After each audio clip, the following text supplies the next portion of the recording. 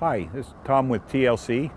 Today we're going to be talking about changing a fan belt in a package unit. Without the fan belt, you don't have any air flowing, and so it's something that's got to be maintained. It's got to be checked every time you change the filters, and then it needs to be changed probably once a year.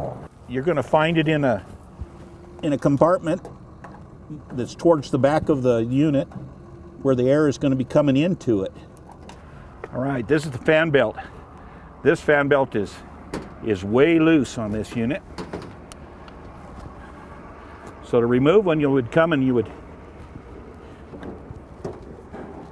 get it on one edge of your pulley and you pull it off. And then you need to go through it and you inspect it and you check through it and see wear spots and see cracks. And if this belt, it looks like it's good enough to keep on there. But on the back of the belt, it tells you what the size is. This belt is an AX39. It's going to be a number like that. So to put it on, you start on your motor side pulley, go to your blower side pulley, and it just slips on like that. This belt is loose, so we're going to tighten it up a little bit.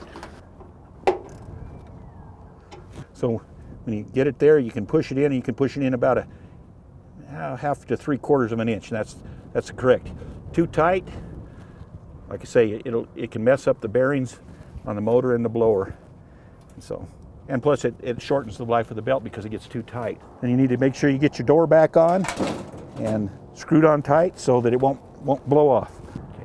So maintenance on a unit like this is possible. You can do yourself. If you don't feel like it's a job that you could tackle, TLC would be glad to jump in there and do it for you. Please give us a call.